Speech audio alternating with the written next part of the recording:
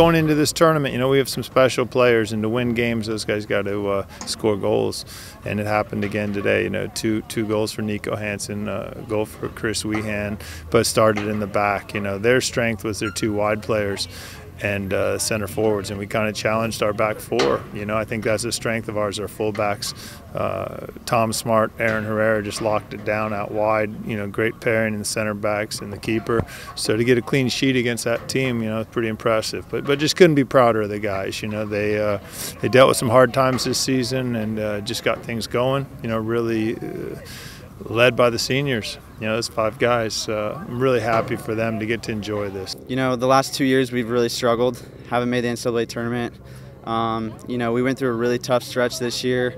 I think it was to a point where a lot of teams probably would have just said, that's it, let's just enjoy the rest of the season and be done with, and this team didn't stop. And so much credit to this group, and it means the world to me, and I know it means so much to this team and how much we've gone through, and we finally booked our spot for sure in the NCAA tournament. No, it doesn't have to come up to anyone else, so it's a really special feeling.